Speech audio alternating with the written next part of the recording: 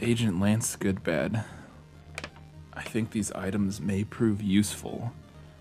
Regards from the future, Agent Jaden Hill.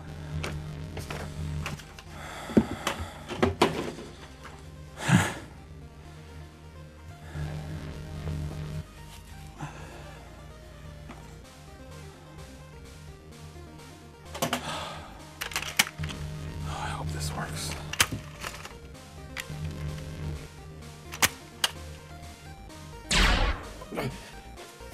Whoa, wait for sniper. You're fine. Did you change my clothes? Yeah, but not the most important part. Nice. Oh!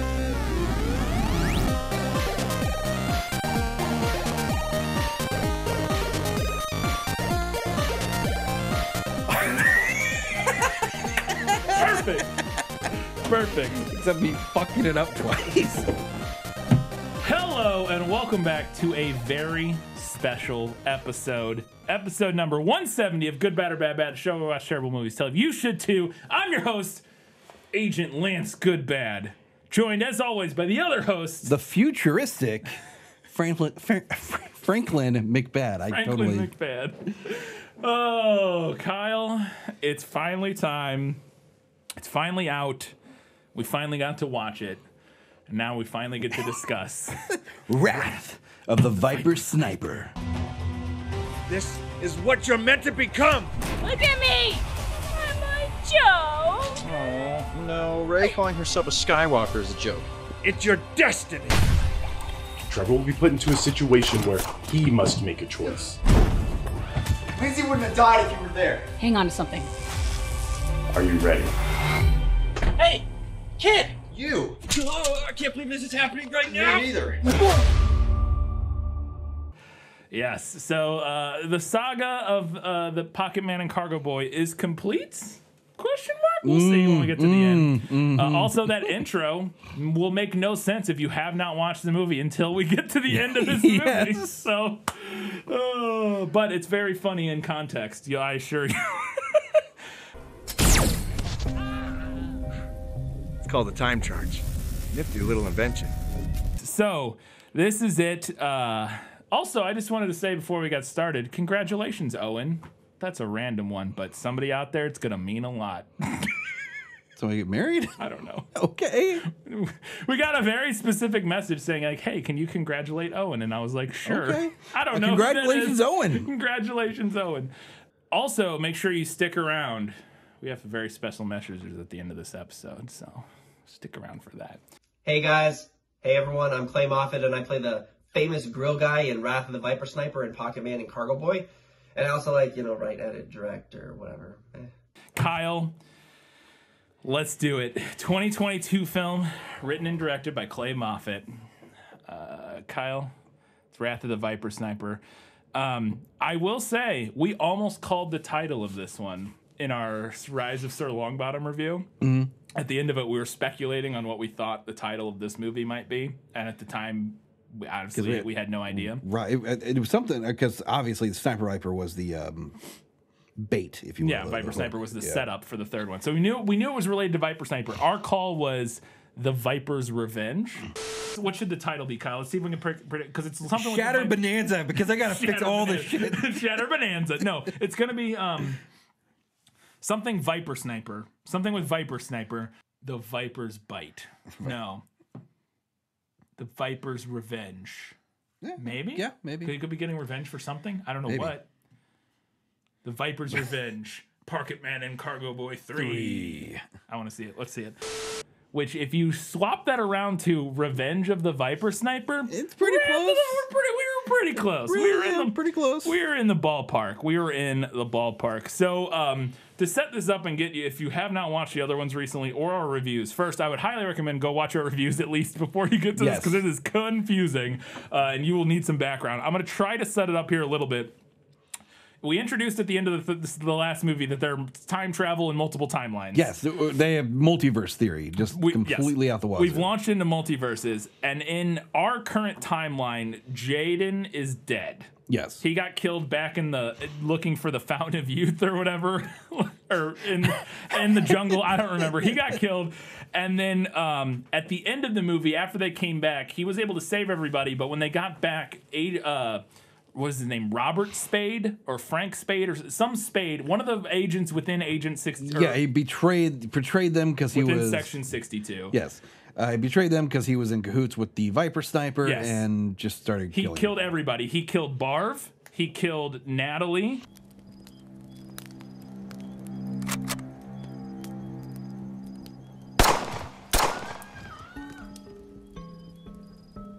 He killed Decker. It's finally time for a change around here.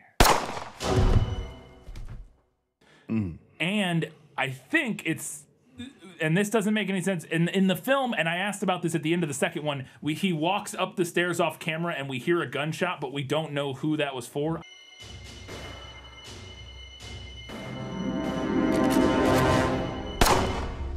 I think the implication in this one is that he killed Lindsay, who was the other girl. That was apparently, we'll get to that, but it was the other girl, student of theirs, like friend of theirs, that was like dating Pocketman at the end of the last movie. Yeah. I thought we were studying. Can't hurt to take a quick break. I think she's dead too, because she's not in this one. This is all made more confusing by the fact that half the characters are recast in this movie. Yeah, and also like there's multiple timelines. Yes. Which... Yeah, which might be how they were kind of playing off the recasting, because Colin Phantom is a different actor in this movie. Diane is a different actress in this movie. But we open immediately on just insanity, Kyle, in this movie. We open on a fucking clown juggler just skipping down the street. What? I was like, what is happening?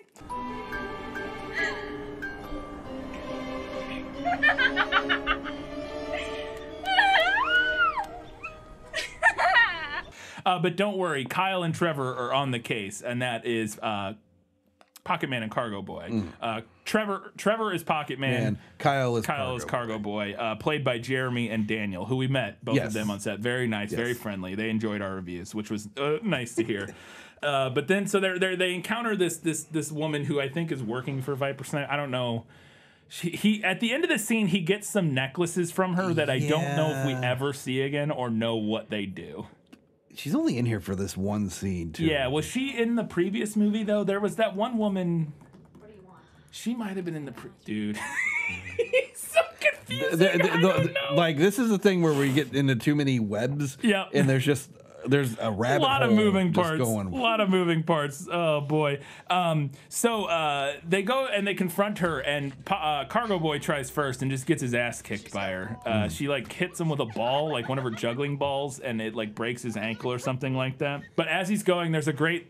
There's so many quips in this movie, Kyle. There's... Especially Pocketman is just a quip a minute in this one. Absolutely. Like, when a Cargoboy's like, I'll take her, and Pocketman just walks over to the side and goes... She's all yours. I'll just be over here, just waiting for season 3 of One Punch Man to come out. Quips nonstop.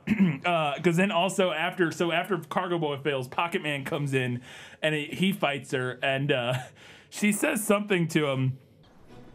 I'm a joke. Oh, no. Ray calling herself a Skywalker is a joke. You're just sad. You're just sad or something like that. Like, man. Get it? It's so many quips. Gen Z, right? Yeah. Singers flying out nonstop. That was my favorite clown shirt. Okay, that is a sentence that no one should ever say. But they beat her up, and then they take these necklaces from her, and I don't know if they were related to, because it looked kind of like the necklace that Sir Longbottom had at the last one with the waters from the fountain or something. It would be cool if, like, I don't know, if we called it like a time anchor, and if every version of you wore a time anchor, you'd all be in sync with one another. Is that from something? No, I don't know. It's not from something? Probably is. I don't know. Oh, I thought you were specifically referencing something because that could be interesting. Yeah, I don't know. We never will see these necklaces again or know what the heck they are. It does not matter. Kyle giving some sci-fi writer ideas. I thought that was I was like, that could be interesting. But then we launch into our opening credits, which Envato opening. Envato Element Marketplace pre-purchased assets. Guess what, Kyle? I found those credits. Oh, baby. boy.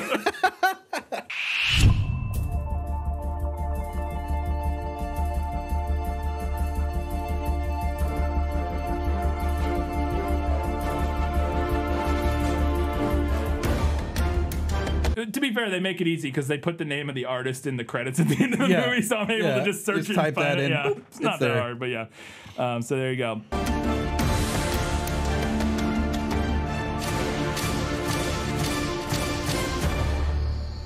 Then we cut to Spade being driven to go see the Viper Sniper. Yes. He's going to meet up with the Viper Sniper. And he drives out into the desert wherever Viper Sniper is. And they meet up and he's like, yeah, I did it. I killed all the people. And he's like, good job, whatever. And then he's like, but keep up your cover or something like that. And next time, come alone. And shoots the car he came in. It blows up. It's beautiful. It's great.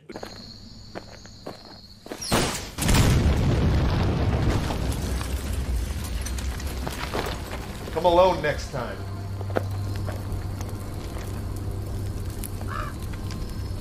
It's good.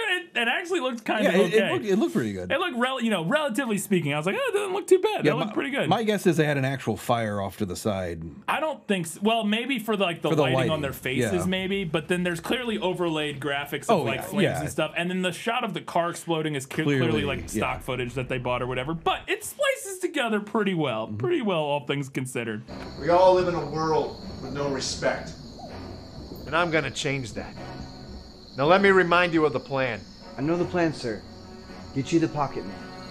Then give me the Pocketman, Spade! Then we cut back to the house, and we gotta reestablish that Pocketman and Cargoboy are little fucking creeps. Yep. I was like, what is this scene? They're just sexually harassing their teacher. I'm like, fantastic. Oh, okay. Should we clap when she runs by? Most definitely. A sports bra has seriously never been so worthy of an applause. Good morning, boys. Morning. What are you doing? Watching you. Watching me? Watching me what? Run. Why? If I told you, it'd be a little too inappropriate. But she makes him do 200 push-ups, and then leaves. It was maybe a little cute at first, but fantasizing about me? Like, that's really not healthy, guys. Push-ups. Now. How many? 200 sounds like a good number. 200? And this is Diane now, played by a different actress. Natalie is her name. We met her. She was also very nice. We didn't meet everybody because we were only there for 1 day. Sorry, we were there for 2 days of filming. And when we get to the scenes that we're in, we'll obviously talk about more stuff. But there's a couple of these scenes also that that they were filming that we were just like hanging out, and we'll talk about those. We're about to get to a couple of them here in a second. We were there at the house. Yes. And boy, that house is nice. It's a nice house. It is a very nice house. Yeah, we went to the house. But so Diane goes inside and she's talking to Mark, and she says to Mark like, "Hey, I want to do a tournament." And I was like, "Oh, okay." I was thinking it's time to have a tournament. A tournament? Yeah.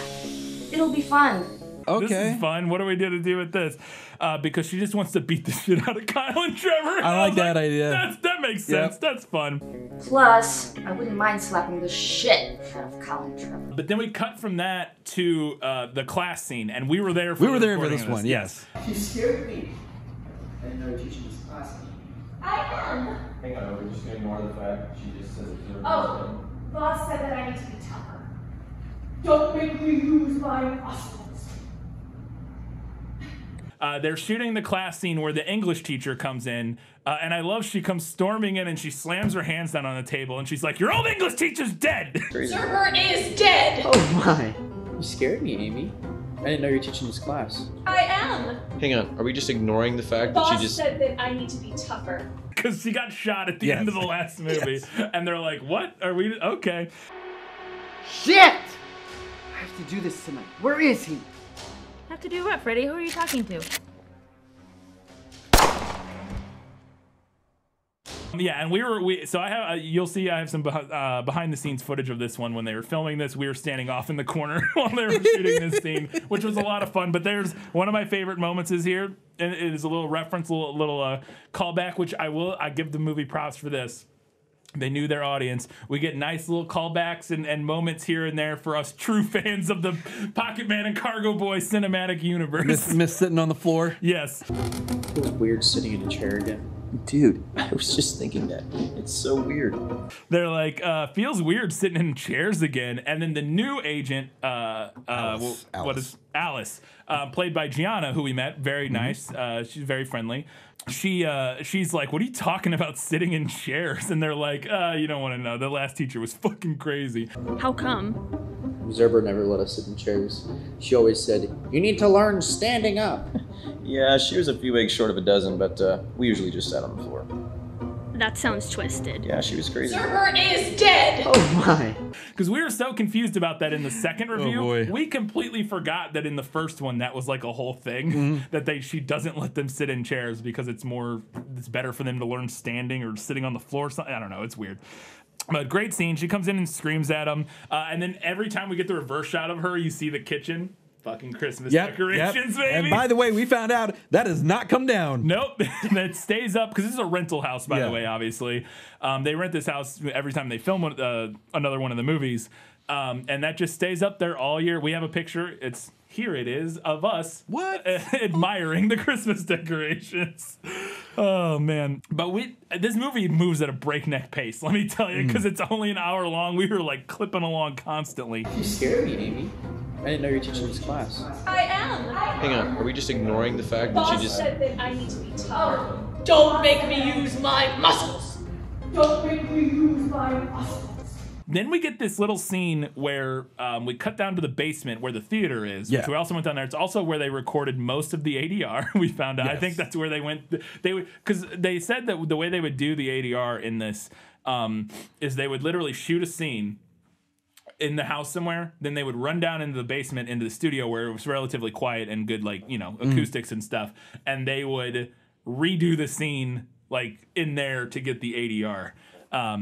To mixed results in this movie, shall we say? Sometimes the ADR is like fine, and sometimes it is rough. Let me tell you. You think I'm your father? You are.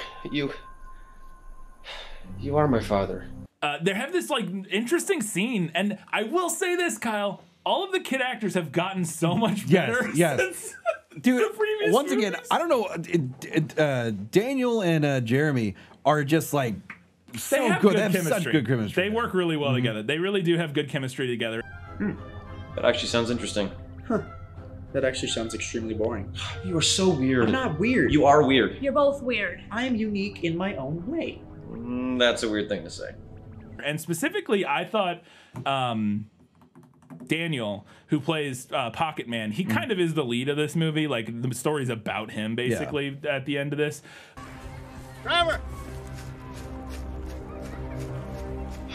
What would Lindsay want me to do? He actually does pretty good. Yeah. I thought, like, his scenes with Viper Sniper later and stuff, all things considered, I was like, yeah, man, well done. I just don't understand. If you and Jay have such a bad history together, then why would he go back in time to help me? I wouldn't call it help. Jay is upset that certain events play out in the future, and he believes they're my fault. Well, are they? But they have a little scene here where this is Cargoboy and Alice, and they're talking about, like, what do they want to do when they grow up or whatever. And they were like in the process. They were like, do you want to become a full-fledged member or agent member of Section 62 or whatever? Yeah. So, what do you want to do when you get older? Do you want to become an official agent of Section 62? I don't know.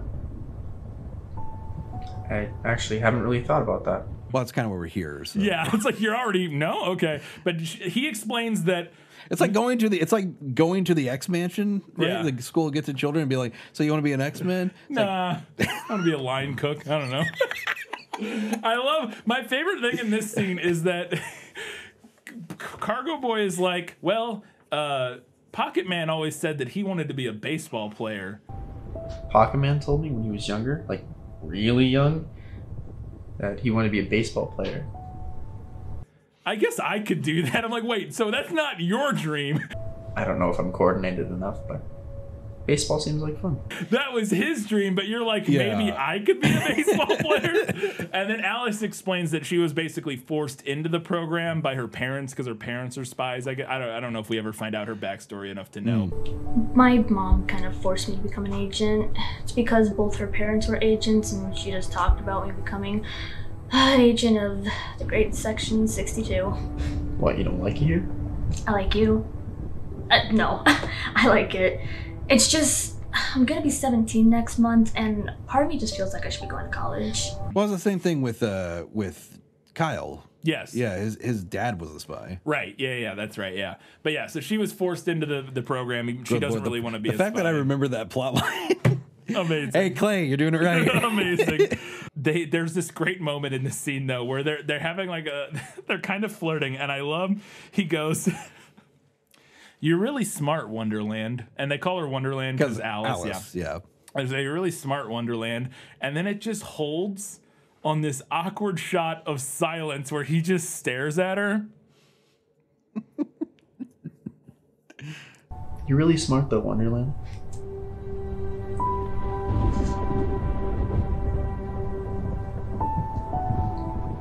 Sorry, what would you study? And then the scene continues. Yep.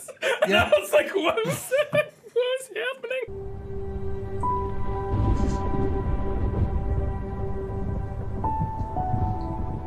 Sorry, what would you study?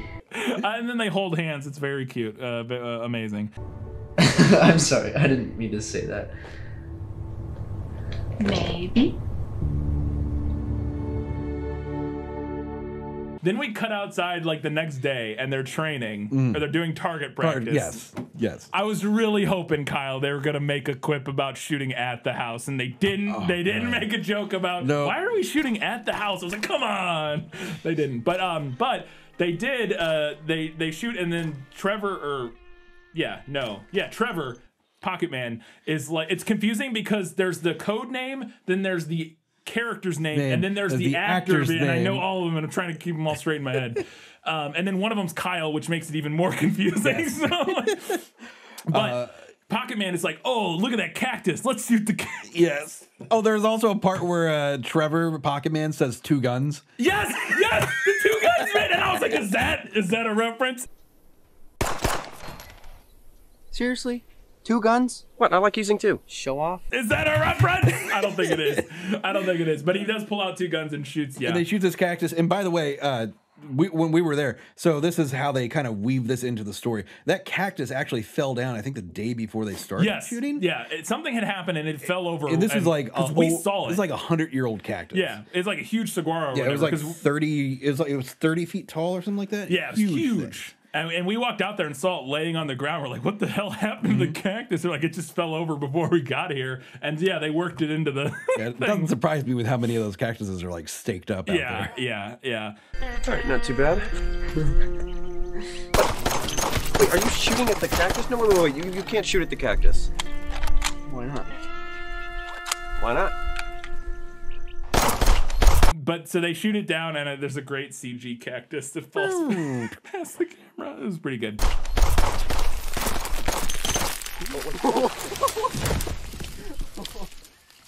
That's what I'm talking about. Let's go. Then we cut back inside, and they're looking at their course schedule. They have like this little digital, and we were there when they filmed this too. They have this little like digital like readout screen that has their coursework on it or whatever. And they're like talking about all the different classes they're going to be taking and stuff like that. Starting tomorrow, we're going to be taking a science class. Perfect. I love science. So many things to discover and experiment on. Ooh, I wonder if we're going to learn about space. But then we cut to Mark. That is really shitty. Jeez. Holy shit, Fred. Don't be so creepy, dude. Who's talking to somebody, because Mark has a line of dialogue here with somebody. I actually thought he was really good in this one too, compared to some of the previous versions of movies. This him wanting to? He was after something, right? Like he. I just watched this movie this morning, and I literally watched it like 2 hours ago, and I'm already blanking on what the scene was. I think part of it is because I was so floored by the last 20 minutes of this movie that the beginning part of it just left my mind because I was so amped up by how this movie ends because it's nuts. But I don't remember. Anyway, Mark talks to somebody, maybe it's Spade or something, and then he leaves. But then Spade goes out to the garage, and this is where Adam makes his appearance. Yes. So good. So Adam, the guy, there's a mechanic in this scene. He's working on the car. He's also got an agent, badge or whatever.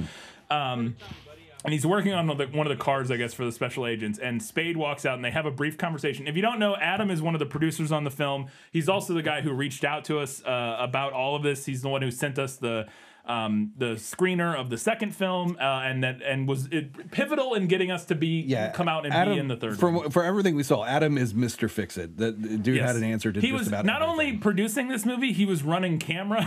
Yes. For much of the time we were there, at least they had 2 cameras running on most stuff. And he was running. I love Z-cams. He was They're running so cool. the B camera on most of this while Clay was shooting. So Clay was directing, also running camera. Yes. It's very limited. That was one of the things, is it made it very clear being on set is they are doing this on the tiniest possible budget with the fewest amount of people possible. It is. They had like a makeup artist for a couple things on a few elements here and there. They had a script supervisor, which I believe is Jeremy's Cargoboy's mom. She was great. She was very friendly. She was a huge fan of the show. So shout out to Cargoboy's mom. Jeremy's. I'm sorry. It's been so. We went out there 2 years ago now. I can't remember anybody's names at this point. But yeah, she was a script supervisor. What's his name? Titus. Yeah. He was in another movie that we reviewed while we were there and didn't realize. Battlefield 2025. He plays the alien in that. We have a picture with him that I'll put in. But he was like crew on this. He was doing behind the scenes photos. But he was also doing sound. I think he was also an extra in the park scene. Yeah, in the park you see him walking around in the background a couple times. But he did. So there was probably less than a dozen total crew members. I would say definitely less than a dozen, at least on the days we were there. Less than a dozen total crew members, it's clear that they're spread very thin, doing as much as they can. Yes. And so it is. But they were having tons of fun, and it was a lot of fun to be there. Wild. It was great. Yeah, it was a lot of fun just to be able to hang out with them for a couple days while they made this movie. Look at this. It's clean. Look at this. He has a tiny head. Look, see this? This fit on this man's head. Go for it. Show him. Amy, I got space. Big. I got room Look to spare. I got room to spare. That's right.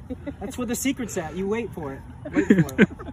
But so in the garage, Adam is working on the car, and he wrote. I don't know. Well, he didn't write it. Clay wrote it, I guess. But maybe he had input. I don't know. But he got the best death scene in this movie. I would argue. He's working on the car. Spade walks out, and Spade has this deck of cards that has like the names of all the agents he's supposed to kill, like the targets or whatever. And he throws this, which previously these cards have just been like have the names, and he like looks at them. Now they're weapons, Kyle. Yes. He throws the card, it sticks in Adam's mouth and explodes poison gas, and he fucking dies. I'm almost finished with this.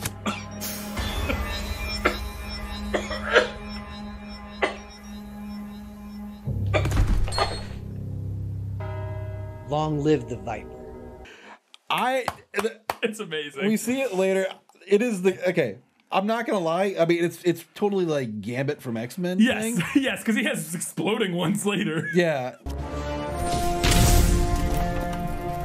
We cut from there is to this conversation outside, because they've now found Adam. I don't remember what Adam's character's name is, if they even say it, but he's dead. So basically, secret agent mechanic. Yeah. So basically, Spade goes out and he has a meeting with Phantom and Diane. He's like, "Look, we got to work on security. Security shit around here. Let's get this over with. What is it, Fred? Can we talk for a minute about the fact that this base has absolutely no security? Like, none whatsoever. Agents are just getting killed left and right, blah, blah, blah. He's like, I'll work on security. And my favorite thing about this scene, Kyle, is they clearly, I don't want to say they clearly didn't have it written at the time. I don't know. We weren't here for them filming the scene, or if we weren't watching it or anything. But they shoot this whole scene from a wide, like a mile away, and then just ADR every single line into the scene so that they can say whatever they need them to say. Because I don't, my guess is maybe they didn't have all the details of this dialogue figured out, and they're like, well, we'll figure this out and wrap it up in post. Maybe that's not the case. I don't know, but it was very funny to me that this whole scene plays out almost entirely from a shot 300 yards away or whatever like that. It's fucking amazing. In the past 6 months, we've seen a crazy woman wearing workout clothes, a group of terrorists wearing penguin masks. Oh yeah, I forgot about those guys. Yeah, and let's not forget about the crazy clown thing. Well, we don't have to worry about her anymore, thanks to Trevor and Kyle. But then also Spade floats the idea that there's like an agent on the inside. There's a mole. There's a mole. And Diane's like, oh yeah? What makes you say that? And she kind of gives him a look and he's nothing. like, oh, I don't know, nothing. I guess, I don't know. I heard the Viper has Section 62 agents working for him on the inside.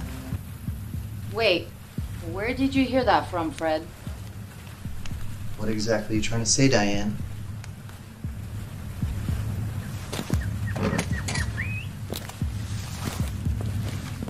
And then he's giving the class now about the villains. Villains, yeah, the history of villains. The history of villains. But spoilers, Jaden is not in this movie because he died in the last one until later. We're almost to Jaden being in the film. We're very close. Don't worry. One of the most wanted villains calls himself the Viper Sniper.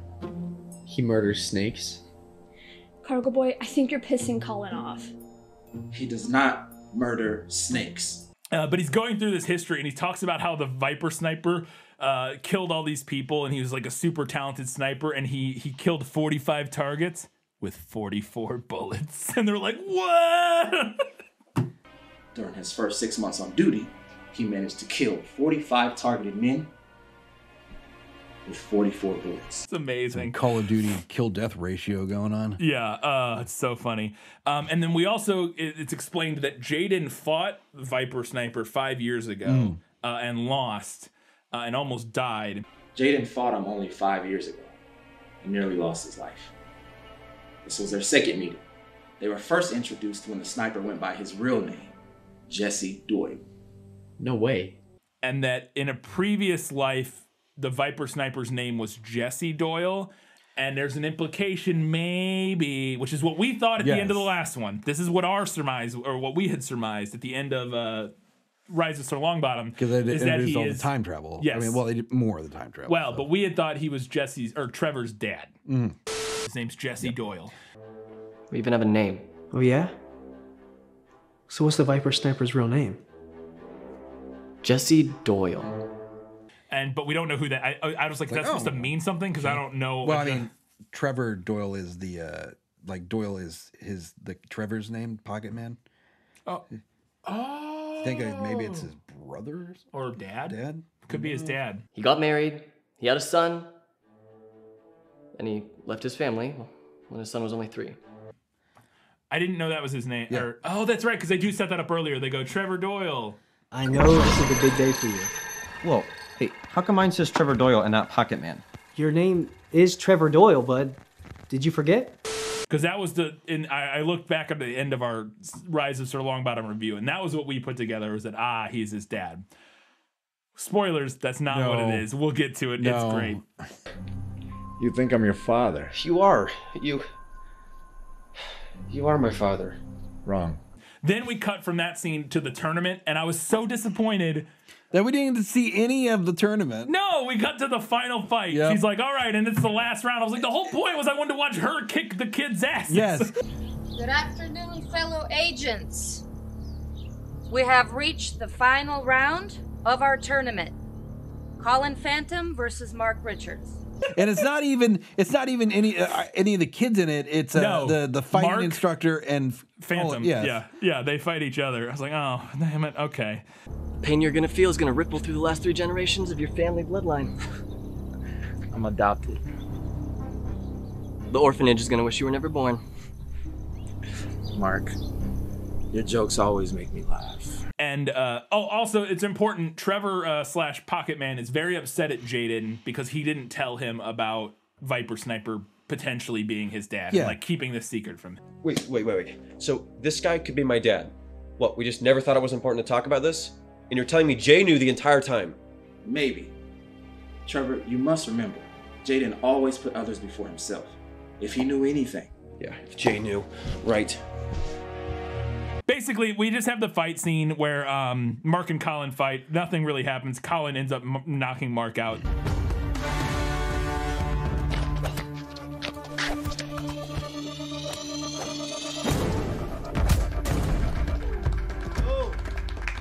Then we cut to the world exploding under nuclear bombs, and I was like, wait, what is happening? It also landed right after a commercial break for me. So I was like, wait, did it switch to a different movie? What is going on? Because we just see all these nuclear blasts going off on Earth, and then Trevor wakes up. He was having a nightmare. And the implication here being, he causes the end of the world. He causes the end of the world down the road, and so he was having like nightmares from the future or whatever kind of idea. But he wakes up and he's like, well, this is fucked up. And then we cut, because it's that night, we cut over to Diane getting ready for bed. And she gets up and she goes and gets in bed, and then Jaden just poof, just teleports into the room. He's like, I'm here. And I was like, wait, what? All right. I don't care. I'm ready for it. Give me Agent Jaden Hill, baby. You look great. Still trying to sweep me off my feet. We're married, Jay. It's okay if you look. And then he explains to Diane that, well, she explains to him, like, hey, I know you said this time travel stuff's confusing, so I'm just gonna let you, like, she's like, you just said the time travel stuff, like, you would handle it or whatever, like, don't think about it. Yeah. Basically trying to cut off some questions at the head here. You never really explained to me how these multiple timelines work. You just said that you have everything under control, and I don't know if I believe that. And I was very confused at this point. But she tells him that, like, everybody's dead. She's like, oh, by the way, while you were not here, you know, everyone's dead. Decker got killed, Natalie got killed, Barb got killed, Lindsay, your daughter got killed, which I was like, I don't remember that being the case. There were a few others, including Lindsay. Lindsay? Like my daughter, Lindsay? Yeah, and Natalie too. Jesus. Yeah. That she was his daughter? He didn't have a whole lot of reaction to that either. Yeah, he also does not react at all. I swear, at Adam or Clay or somebody, if you were watching, can you, was it Lindsay in the last movie his daughter? Because I don't remember that at all. Please clarify what is going on there. Or what is going on. But anyways, she's like, how much time do you have? Because I guess, like, when he comes, he can only stay for a little bit before he has to leave when he's, like, time traveling or whatever. How long are you staying? As long as you want me to. Good. Then we can finish this talk in the morning.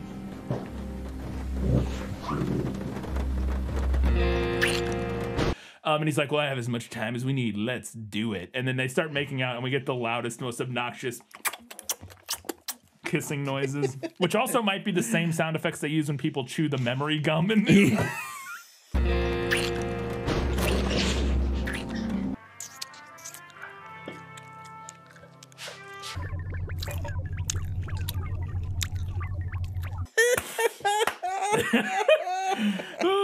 I don't know. It's so funny. Then we cut back outside the next day, and this is where he shoots the two guns. Yeah. They're shooting two guns. Two guns? What? I like using two. Show off? You're never gonna use that. Okay. When are you ever gonna use it? You're right. There's no reason to use two. You're right. And then Jaden just walks up. They have no reaction. Wait, stop. You both remember Jay? Duh. Yes, of course. Hey guys, you remember Jaden, right? And they're like, yeah. Like, what? He was dead. You're not even gonna ask how is he here? They're just like, I guess he time traveled, whatever, who cares? Or maybe they're just so jaded because of all the multiverse going on. They're just like, hey, this is another version of Jaden. It's like, hey, whatever, yeah. Okay, well then I'm assuming you know what today is. Target practice, gentlemen. Show Jay here what you can do and try to make me proud. Okay, got this. But that's funny because then I looked back and I realized that after in Rise of Sir Longbottom, they fight Sir Longbottom in that field with all the kids, and then Jaden and Natalie teleport, or not Natalie, Jaden and Diane teleport into like the jungle or whatever back in time. The kids are not in the movie for the rest of the movie at that point. So we don't even know what they know about what happened. They would need her to relay the information, but that, I don't know.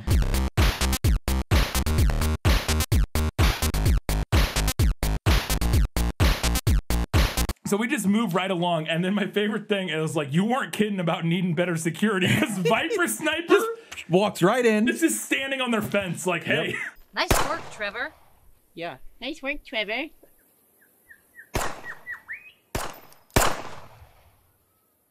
If you don't listen to me, I will blow the brains out of Diane's head.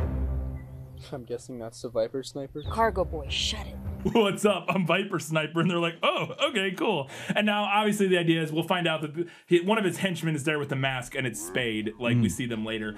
So he just, like, helped him in or whatever. But it's just like, how did none of you guys notice the main villain walk right up to you in the backyard? Amazing. But he wants to talk to Pocketman alone.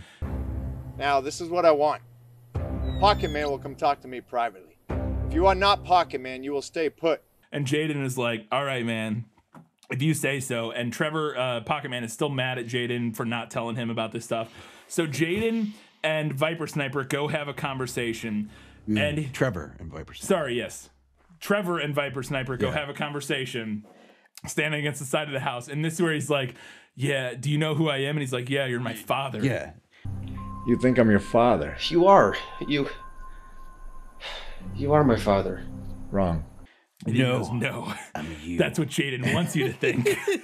I'm you. That is what Jay would say. He would do anything to cover up his mistakes.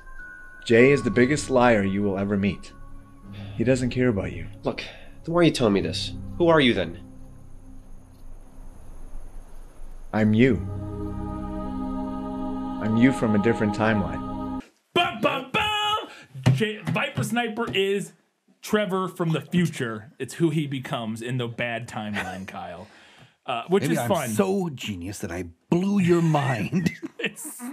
Wait, what is that from? Seinfeld. Oh. Or am I so sane that you just blew your mind? I thought this was so much fun. I loved the misdirect, and then it's Trevor from the future. I was like, they got us. Because, again, we thought at the beginning of the last, or at the end of the last one, that it was going to be his dad. And I don't know if they saw that, and they were like, fuck you. Yep. Clay was like, fuck you guys. It's like the Twisted Pair situation.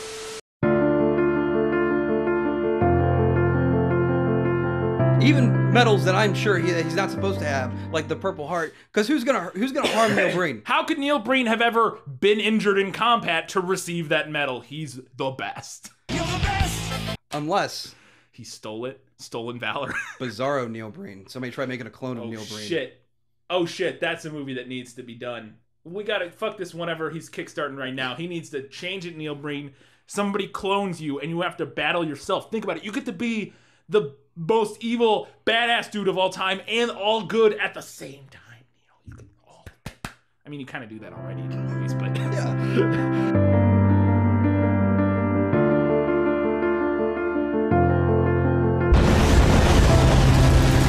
My name is Cade. I have an identical twin brother, Kale. I miss my brother. I'm with you. Yeah. Well, I will say, in the second movie, it's not like we didn't just come up with that. The movie very clearly sets up the idea that it's his dad, and we just kind of connected the dots there. But I don't know. I would be really interested to know if the plan originally was for him to be his dad, and they changed it to being him from the future, or if it was always for him be him from the future. I would have enjoyed a little, because this would totally be within Trevor's character as well. Is when they get the conversations like, "Do you know who I am?" Or it's like that. And he's like, "I'm you from the future." And Trevor's first response isn't, "I go bald." That actually would have been right in line with his character. Yeah, that would have been right in line with his character. About 25 years into the future, Jay went back in time till now, or more accurately, a decade ago. His goal was to save the world for me. Wow. That is really confusing. It's about to get much, much worse. So anyways, he reveals he's him from the future, and it doesn't really matter. It does, obviously, it's very important. It's the whole point of the movie. But he leaves. He's basically like, look, now you know, blah, blah, blah, I'm out of here. I'm going to be completely honest with you. I don't believe you. I don't need you to believe me. This is what you're meant to become. Me. And then as he's leaving, he meets up with Spade, and they're just in the backyard, and they just walk into the corner of the yard. It's like, where are you guys okay, yeah. Great. All right, bye. But now we cut. It's later that night, I think. Pocketman is like, I'm getting out of here. This is bullshit. Jaden lied to me. I shouldn't be around here anymore. I'm leaving. And Cargoboy's like, no. So just like that? Because some stranger came up to you and told you some questionable things? It wasn't just someone. It was me. What if what he says is true? Trevor, you're Pocketman. I'm Cargoboy, just like always. You really just gonna let some stranger change you? You can't leave. We belong together. We're best friends. And they get into a Pocketman fight. and Cargoboy forever.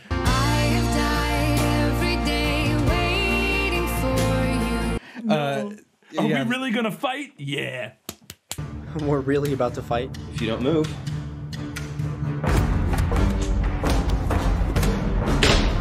And they beat the shit out of each other. It's great. I thought it was a lot of fun. I enjoyed watching them fight each other, which I think they've done in at least one other movie, but...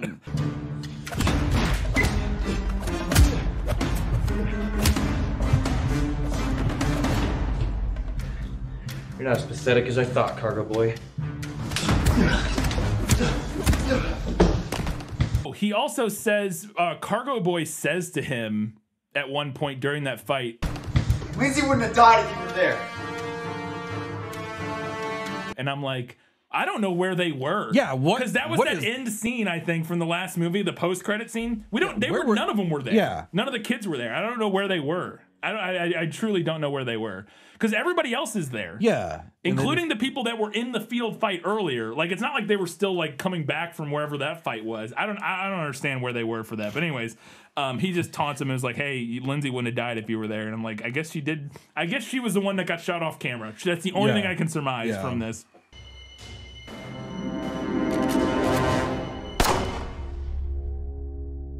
Then Pocketman gets away though, and I love this scene so much. He's on the run, Kyle, and what does Pocketman do when he's on the run? He needs something to eat, bud. Yep. He breaks into the same backyard and we are from the first movie. And this is Clay.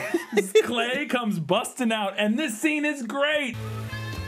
Hey, kid, what are you doing? Thanks for the lunch, buddy. That's my meat. Come on, man.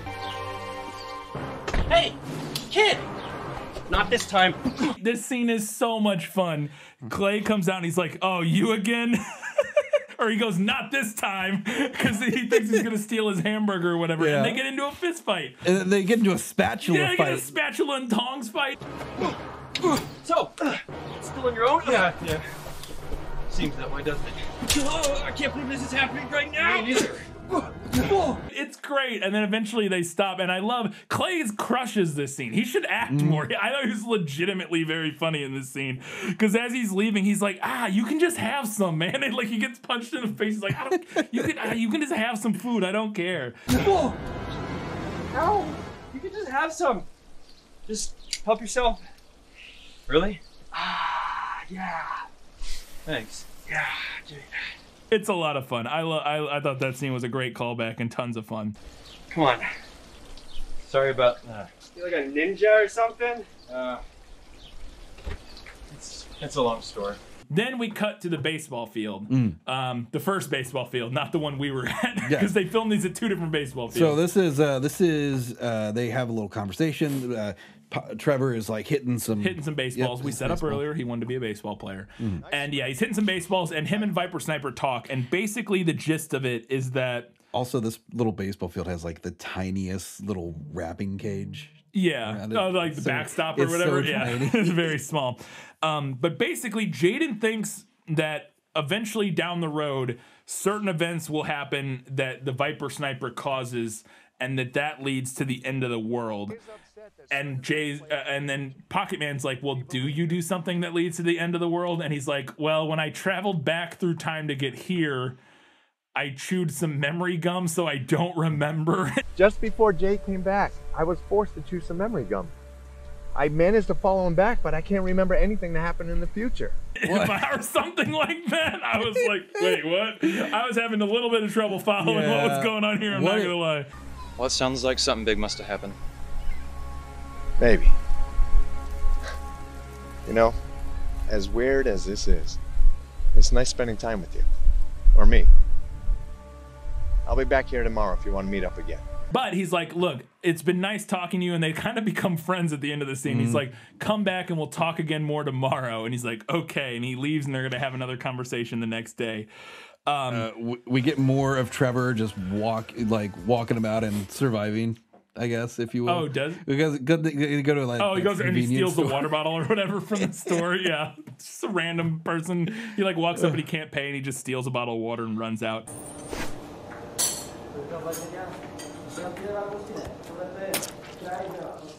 Hey, wait!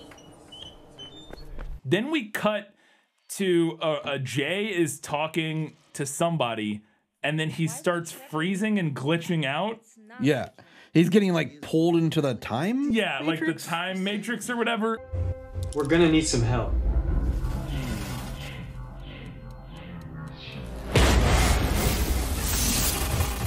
No, not now.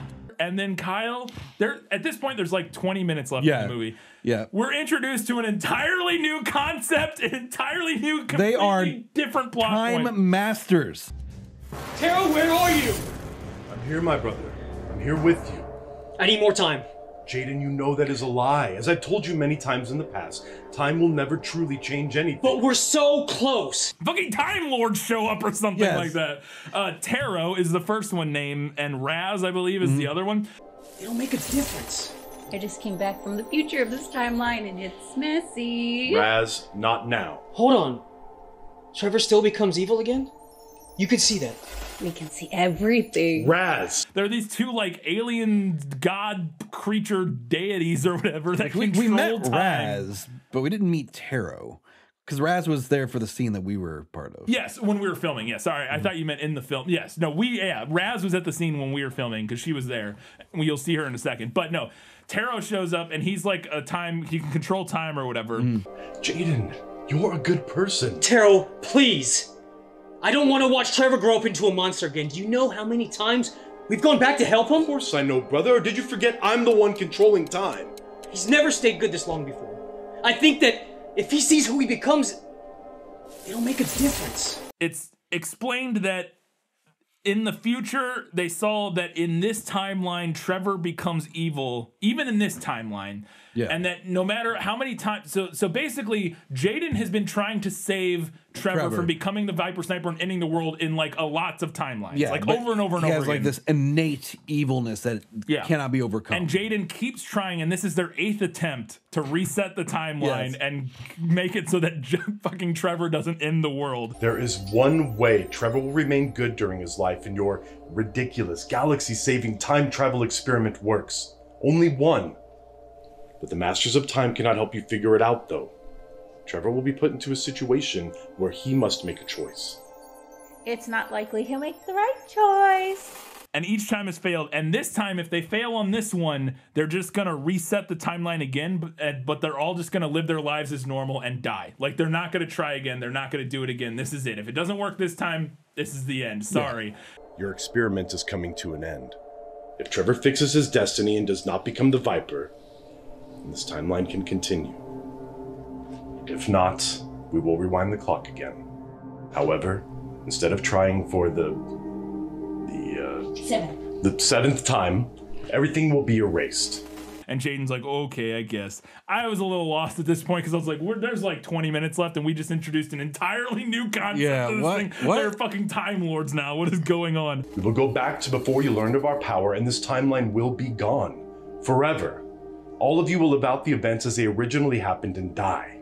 Then we get to the baseball diamond for the big climax. Yes. And we were there for this. We were there for filming of all of this, basically, at the end of this scene. He walks up and he's introduced to, Viper Sniper walks up and confronts him and he's like, hey, Trevor, what's up? Trevor! What would Lindsay want me to do?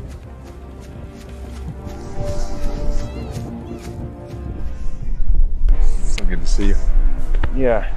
He's like, you and I are going to change history. And Trevor's like, no. And basically decides, I'm not going to become the evil Viper Sniper. And I guess that's him making the correct decision. Oh, no, it's not, because it doesn't fix anything. We'll get to it later. Yeah, you're right. I don't know. Shall we begin? Today, you and I are gonna change history. No. But anyway, so then Viper Sniper just shoots the Yeah, it just shoots him like in the arm. Like in the it seems like in the chest like a couple times. You won't do it.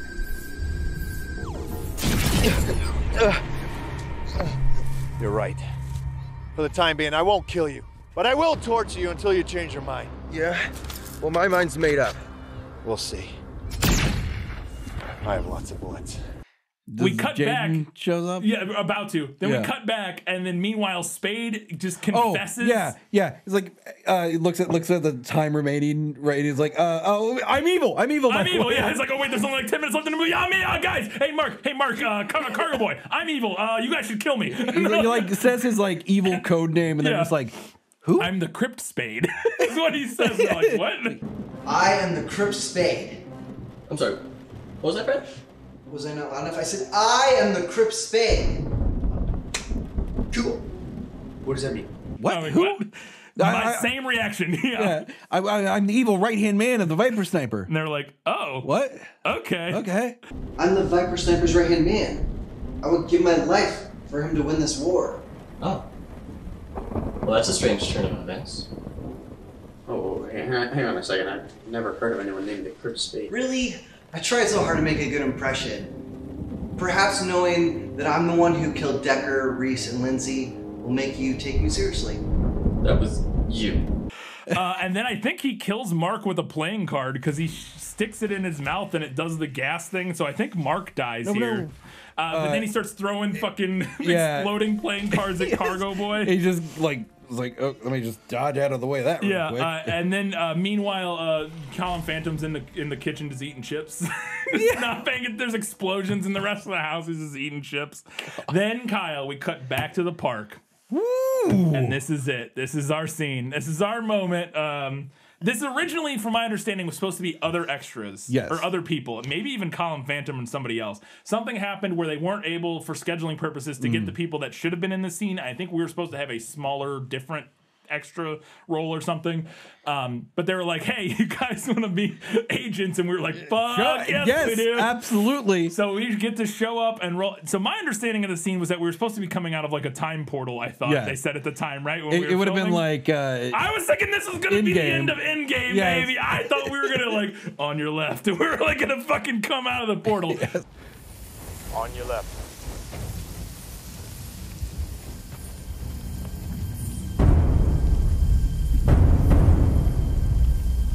But we just kind of walk up. I don't know exactly what all transpired there, what is supposed to be happening. Because we were just getting fed we never saw a script. We didn't have any lines. We were just getting fed like bits of information and told what to do, basically. So we walk up and we get to have our moment in the sun, Kyle. Very dramatic poses and whatnot. Walk out of the portal, or not the looking portal. Snazzy. Yes. And Diane gets immediately wasted. Yes, shoots her and kills her immediately. What the? You shouldn't be here. I'm serious, Viper. Leave Trevor alone. Diane, no! No!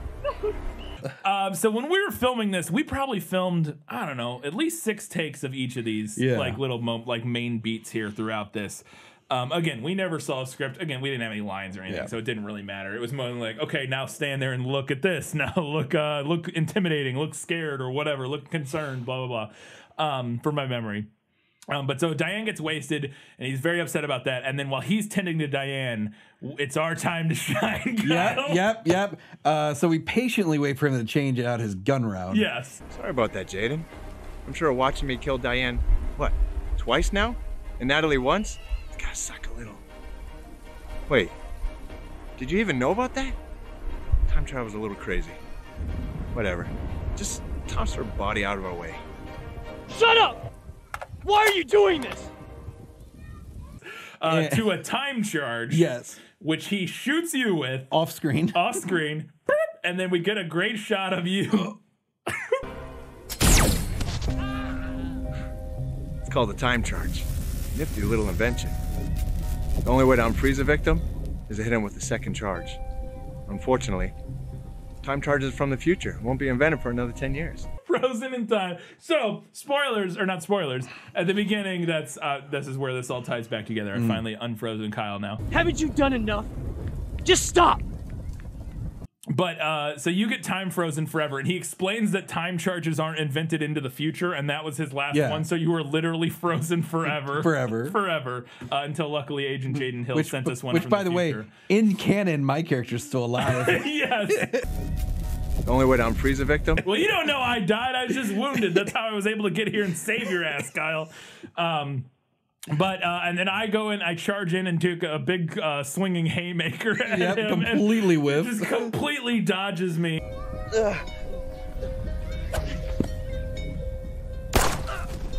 I think I threw that punch at him like 6 or 7 times. Yeah. They looked at me and they were like, well, let's kill him immediately. They looked at you and you're like, he's 6'3". That's at least intimidating. So I took a swing and then, but I love it because he just pushes me. He just sidesteps, pushes me out of the way and just shoots me as I fall over. I was wearing this suit, which I bought specifically to go be in the movie, and I just ate shit on grass and my knees still have grass stains, I think. From that. I was like, whatever, I don't care. It's gonna dry clean. I will say the conditions for our shooting was very un-Arizona. Yes, it rained. Yeah. Before, not while we were filming, but before, like leading up to filming this whole night scene where we were in, it had been raining on and off like for like the whole mid part of the day or whatever. It caused some chaos with the exposure. Yeah, well that, and then so there was all kinds of, and this is the kind of thing you never know about when we're doing these reviews here. You never know about any of this kind of shit. So when we went to shoot this scene, it was at a baseball field at a high school. Yes. Which... So you think that the high school is in control of the baseball field? Yes. No, it's city-run. It's a city-run property. So they got permission from the high school to shoot on this baseball field. They were going to turn the lights on for the field at the school, so that when it got dark, they would just use the baseball field lights to film it with, which totally whatever, sure. Yeah. And then, but when they got there, they found out that it's run by the city, and so the city has to turn the lights on, and they hadn't cleared that with the city, or they hadn't gotten permission. Again, this is my recollection from what we overheard of the conversation. If we're gonna blame anybody for that, blame the goddamn school because I don't know. You think they would? Anyways, so then. They had some lights with them. So the sun is starting to go down. Things are getting dark, which is why this scene starts. It's like dusky-ish or whatever, but this ends. It's like nighttime. We were there for like 4 hours or whatever over the course of filming this, at least 4 hours, or I think it was probably around 4 hours. And so we left early though. They were still filming when we left. I don't know how much. It got so dark to the point where they were just like, all right, let's turn some headlights from vehicles. That's what I was gonna say. So they brought lights with them, like actual lights to use, but they couldn't get they didn't have outlets power because the outlets were locked or something like that, so they couldn't get in the outlets. Oh my so God. They finally got to the point where they literally just pulled some cars up to the fence in the outfield and turned the high beams on, which is incredible. And honestly, it doesn't look, all things considered, it looks about as good as it could considering the shooting conditions. But so we get wasted, but then Jaden jumps in and gets to do his fight. And I have to, also, it cracked me up when I was watching it this time. When you get frozen, I have zero reaction. They use it. It's called a time charge. Nifty little invention. I feel like in some of the takes I reacted, but in that one, the one they used, I just don't even look at you. Nope. I don't know if I didn't realize I don't know what was going on there. But they're just, I'm just like, and you're like, and because Jaden looks at you, and I'm just like, I don't give a shit. I don't give a shit. I'm locked in on Viper Sniper. So it's all right. We're expendable. Yeah. And then I get killed, and then also surprise Raz is just here like running around. Yeah. She was being asked to follow Jaden and be like, just look over and see if you can help guide him or anything. Basically. And it was very funny to us in this moment when we were filming this then, because we were like, who is this woman? And we didn't like, they were busy, so we didn't like get a lot of background knowledge on who this is or what was going on. Very dressed out of place as well. When it was like why is she? And Jay, because we did get to sit and talk to Ben for quite a while while we were waiting to film stuff. And Ben, great guy, super nice. Ben is literally one of the nicest people. He was so nice, and we apologized to him thoroughly for the first first few episodes, but he was very nice. He did say, and I just to be very straightforward, he did say that after he saw the first review that we put out, that it upset him that he did not feel good, and I felt terrible. I hated myself absolutely. for but then he told us it gave him fuel to kind of want to do better. Yeah. And then he came to appreciate it, and kind of I think he got to the point. At least it seemed like, because he was very friendly. We talked to him for at least an hour or so, and just chit chatting, and very nice. And we got along great. So I think, like you said, eventually, I think also he kind of came around to being open to the fact that we're more so laughing with the movie than directly at the movie, even though we can be a little mean. It's also it's kind of like the old theory of the death of the author kind of situation of once something is out there beyond your control, you either grow with it or separate yourself. But he said, like you said, he said that it really drove him to work on his craft and stuff, and that was great. But he's also now he's full. He doesn't even live in Arizona anymore. I think he was in Atlanta or something. I'm not sure if he was like a TV stuff, right? No, well, he does TV stuff, but he's like a caseworker, in his day-to-day life, his day job. He does God, I can't remember now. He does really meaningful work. He helps impoverished people, or I don't know exactly what it was. I can't remember. He basically he's a really good person and we're shit. Yeah. I was like, oh god, I'm an asshole. He's making me feel like a really bad person. I'm a giant asshole. Also, he was freaking awesome super. and So signed anyway, our hats. so he signed our hats. We have video of that. We'll include that right there. Yes! You should have just joined me! No! Okay, you can get that one too.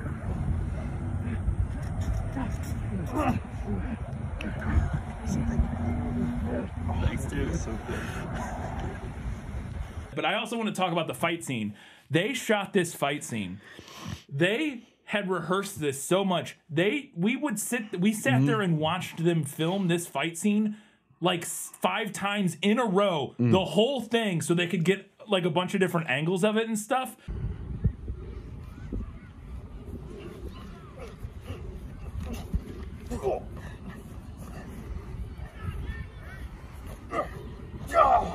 Get out of here!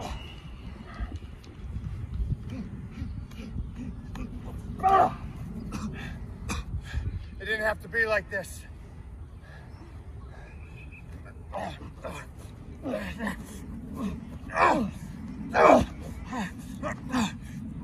And I was blown away. They just kept doing it over and over. I was getting tired just watching them, man. I was like, what is going on? But we do have some behind the scenes footage of the fight scene being filmed. Get out of here!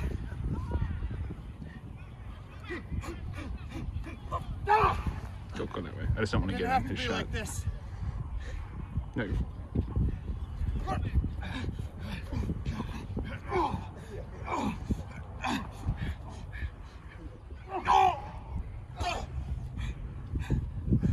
Is that what we're stupid to? I want to mention too, I don't know if you noticed this, Kyle. There is one moment in the fight scene. I'm dead at this point. If you look in the background of the shot. You're right.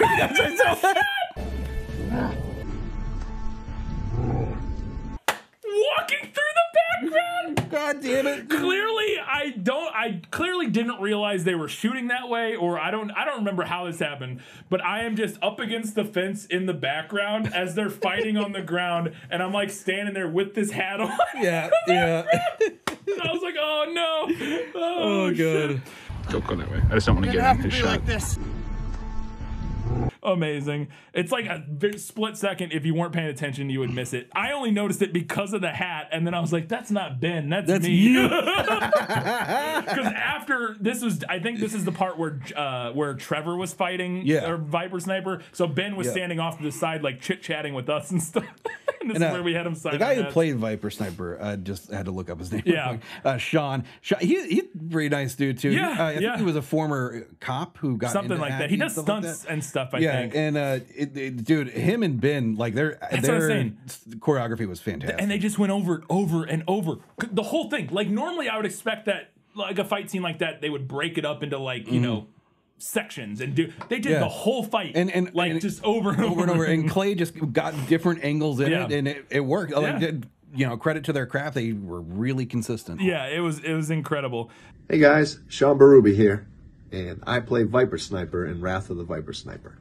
It was cool to get to work with Clay finally. I followed him for a while, Arizona independent filmmaker. I saw the first two movies of this installment, Pocketman and Cargoboy, and I was hoping to be part of the third, so I reached out to him, auditioned, and got the role. It was pretty cool to play the deadliest, baddest villain that this team has met to date.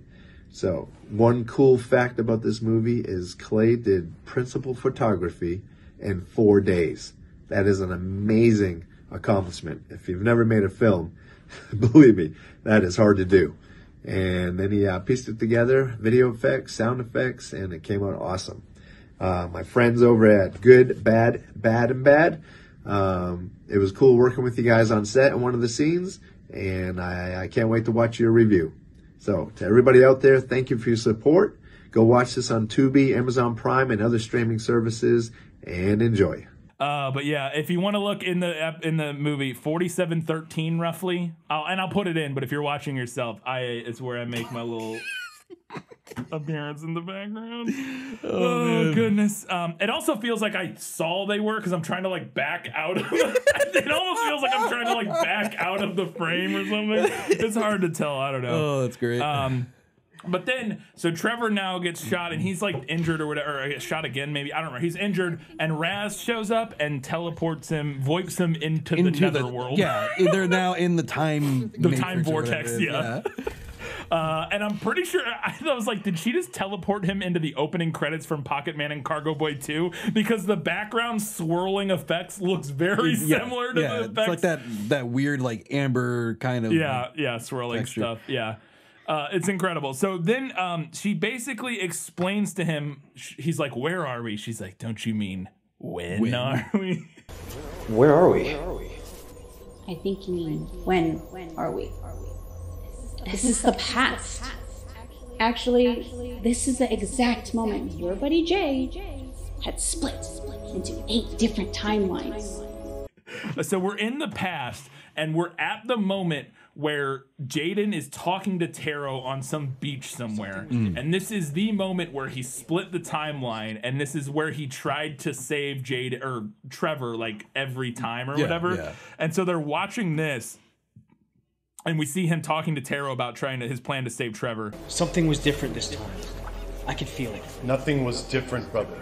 Things happened differently, but with the same result. I have an idea. There was a moment where I knew he was lost.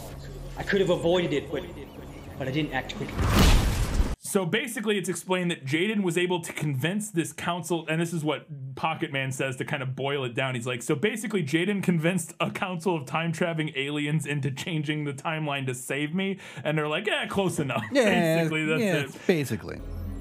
See, over the course of 2 decades, you, Trevor, will destroy humanity. I love this ending, Kyle. I was losing my shit the whole time. We almost get a clip show here because he like literally then goes back. Here's all the things back in time. Yeah. Here's Lindsay. In the first movie, yeah. And they're like they flash back to villain class, and they set up the it's like a bootleg clip show. It's kind of amazing. This is a class where Jay talks about every dangerous villain except you. So, I'm number 1. Did you learn about any other bad guy who destroyed the galaxy? I don't think so.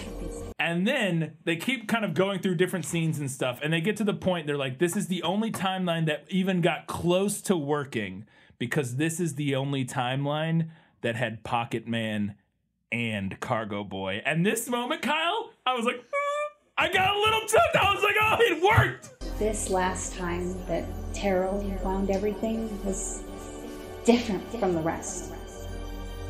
This is the only timeline to feature Pocketman and Cargoboy. Jay almost fixed everything. Kyle, they got me. They fucking got me. I was like, it hit me a little bit. I was like, oh, that's sweet. I like Pocketman and Cargoboy. They're kind of like superheroes, or at least we were. It was so cheesy, but it was a little sentimental, and it was working for me. Then we cut to a scene, and I think they're watching this, where we see Jaden talking to Colin Phantom. Yes. And he's like, I need something that can record memory that's unaffected by time. Something unaffected by like the electromagnetic time waves or some nonsense made up or whatever. I need you to make me something that can record my memories. Something that I could wear or keep close to me at all times. Your memories? That's not gonna be easy. And I'm gonna make it a little harder on you too. I don't think that's a good idea. I don't want electromagnetic waves or anything that could damage the recording. It has to be able to function while I'm traveling through time. And I was like, Kyle. Holy shit, Kyle. They wrote in a canonical explanation for the fucking hat! I was so amped at It was great. point. It was great. Amped. This is everything I ever wanted it to be. I'm not kidding. I don't know exactly what's happening here, but I was absolutely in love with it. I was dying. Oh, it's so much fun. I don't think that's possible. This is really important, Colin.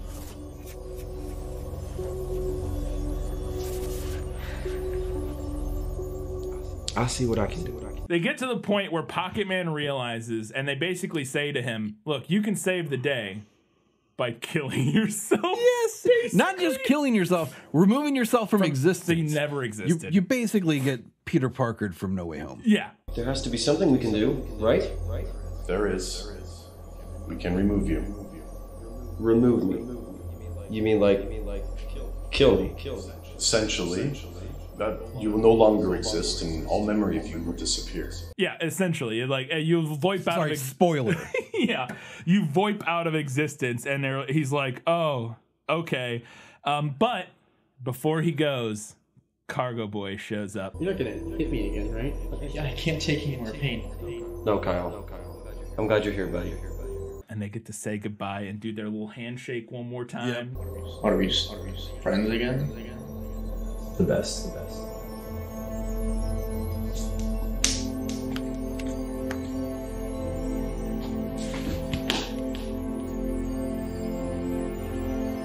Yeah. Oh, Kyle. But I do like how I do like how Taros is like using his like time powers to erase him, and then Viper Sniper's coming in there like punch through the time portal.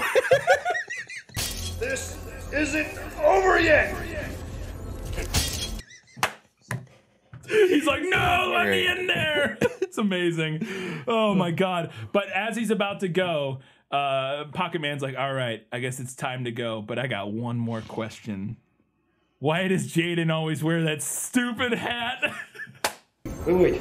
Do I have time for one more question? This has been bugging me for so long. Why does Jay wear that stupid ugly hat? What? What are you asking? Oh, come on. You're the masters of time. You must know why he wears the dumb thing. maybe he's just got bad fashion. But they go, it's just a hat. Trevor, it's just a hat. Knew it. Jaden just has really bad style. It's yeah, he just has a bad style or whatever. And I was like, wait, no, I thought in the last scene it was supposed, and we'll get there. But I thought they had set me up, and I was so amped, and then this scene I was like, oh no, it is just a hat. Oh, subversion. Yeah, no. But they're like, nah, he just got terrible style. And I was like, oh, fuck, okay. But then he walks into the time oblivion or whatever, and it just dissolves to white, and the credits roll. And we get a very sad song for a minute. And then we get the post-credit scene. And whoop, we zip back into the house. Yep, and everybody's there minus Trevor. All hanging out in the kitchen. Jaden's in his room, though.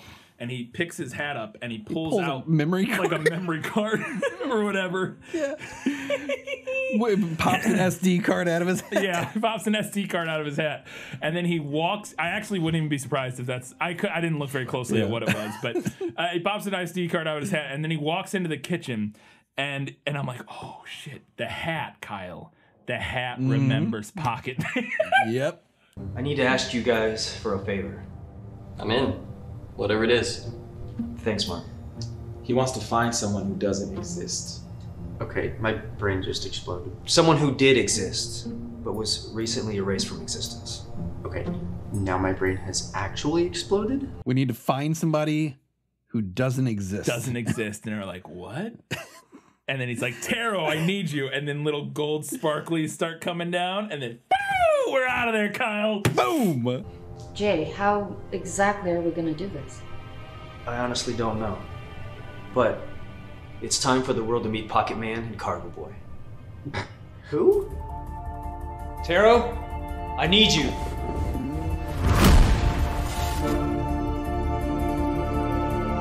Good Bad Fucking A. This movie's great. It's great. I love it. Holy shit!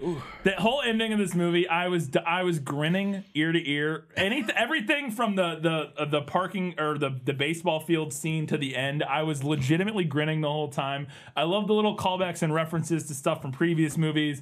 Some of the stuff, it does feel like they actually set up. Yeah. Like some of the big I don't know. Some of the stuff I felt like, because there's this whole scene where they explain that they never explained who the #1 villain was on the list in like the first or second movie. And then it finds out later that that's because it's Viper Sniper who is Trevor, and it's very, I don't know. Man, it's a mess, but it's a fun mess. Yeah, and once again, just the ability to make an entertaining product from beginning to end. Yeah. They have the formula. Yeah, no, I ate this one up. I thought it was tons of fun. I will say, I thought the first, or maybe the second one, felt more structured and cohesive. I think the second one definitely felt like a more like contained story. The first half of this movie is a little disjointed, and we just kind of bounce around in a way that I found a little hard to like figure out what we were even setting up for the story. I think but the second that Trevor is like, I'm you, he learns I'm you from the future, we get more of a solid direction. Yes, I agree. I 100% agree that from that point to the end, I think the movie works a lot better and is a lot more entertaining, especially as a culmination. Although maybe not. Maybe they'll make another one, because we got to go into the time vortex with to go rescue Pocketman from oblivion. I don't even know what that movie would be. I'm sure they're actually. It sounds like they probably won't make another one, if I had to guess. Who knows? My guess, though, is that that's more of just like a fun tease. Like, hey, maybe they'll save him. Like, there's hope or whatever, as opposed to like an actual sequel bait kind of thing. Yeah. My understanding is that they probably won't make another one, that this is really kind of designed to be the end of the story for Pocketman and Cargoboy. But I could be wrong about that. We don't know. Who knows? Maybe one day. Exactly. It'd be great if 10 years down the road they do it, and it's like adult Pocketman and Cargoboy. That would be so much fun. But yeah, absolutely Good Bad. If you haven't already watched it, again, it's only an hour long. Go check it out on Tubi or Amazon Prime or wherever you want. Could not recommend it enough. Had so much fun watching it and hanging out with everybody involved. Thank you again so much, Adam and Clay, Jeremy, everybody. Yep. Sorry. That's my mom. Yeah, I know. That's why I didn't know if you needed that. No, we're good. But thank you to everybody involved. Again, Clay, Adam, just everybody who was super nice to us, super friendly, and let us be a part and perfect.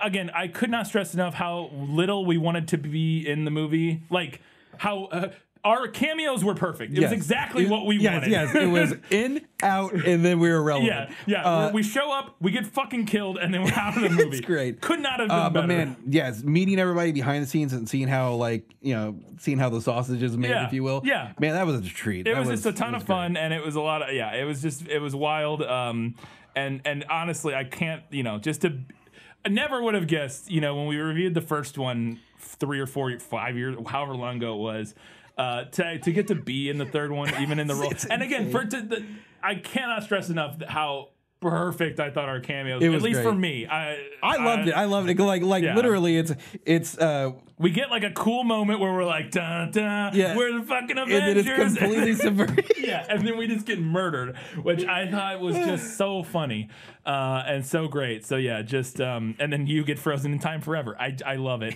Just again, can't thank you all enough. And yeah, go check out Wrath of the Viper Sniper. 100%. Hey guys. Hey everyone, I'm Clay Moffat, and I play the famous grill guy in Wrath of the Viper Sniper and Pocketman and Cargoboy. And I also write, edit, direct, or whatever. But I just wanted to take a minute and thank you guys, because honestly, it's been a lot of fun. Good, Bad, or Bad, Bad. Brian, Kyle, you guys are awesome. The viewers, thank you so much for taking time out of your day to watch my films, watch these videos that Good, Bad, or Bad, Bad puts out. It means a lot to them and me as a filmmaker. But honestly, that's what we set out to do. We wanted to have fun when we made these films. It's called Pocketman and Cargoboy. There's bad guys named Pyro Ed, Sir Longbottom, the Viper Sniper. Obviously, it's not that serious. It's supposed to be cartoony and comic booky, but we wanted to add like serious elements. You know, that's why there's blood, gore, some awesome kung fu, stuff like that. But it's been fun, and that's honestly all I can say about it. Is it's been fun. It's been fun to see people, random people that I did not know on the internet, talk about my films. All it can do is put a smile on my face, because that's the goal. You want people to watch the stuff that you produce, and it happened. I think the films have gotten better as they've gone along, and that was the goal. That's always the goal with anything. But, you know, one last time, thank you guys. Thank you, audience. It's been fun. As always, you can do us a giant favor by heading over to patreon.com/GBorBB. Support us there for a few bucks a month. Get access to stuff, including bonus content. I have a podcast called This Film Is Lit, where we talk about movies that are based on books. When this episode's out, I think our most recent episode will have been Watchmen. It's our first graphic novel. The graphic novel changes quite a bit from the movie. Yes. Or, well, the movie changes. Yeah. I'm actually reading that one. Normally Katie reads, but I'm going to be reading Watchmen. I've seen the movie before. I've never read the comic, so I'm interested to see. I know a lot of stuff changes, but yeah, that's what I think you'll enjoy how the comic book, how much they changed on the movie, because you'll read the comic book and you're like, what? Sweet, can't wait. But yeah, that'll be a lot of fun. We also have merch. Just head over to tpublic.com, search for Good Bad or Bad Bad. I thought I was wearing it for a second, but no, this is our got from the a mailbag. Yeah. tpublic.com, just search for Good Bad or Bad Bad. You can buy some merch that also supports us. But anyways, Twitch, you can occasionally we'll stream on there, and that I think is everything that matters. Until next time, keep watching movies, especially Wrath of the Viper Sniper, or any of the Pocketman and Cargoboy movies. Go check them out. Overnight Pictures. They're good people making funny, silly movies, and that could use your support. And they're the best. So thank you again. We love you. Until next time, signing off. Agent Lance Goodbad and Frank. I can't say it. Franklin McBad.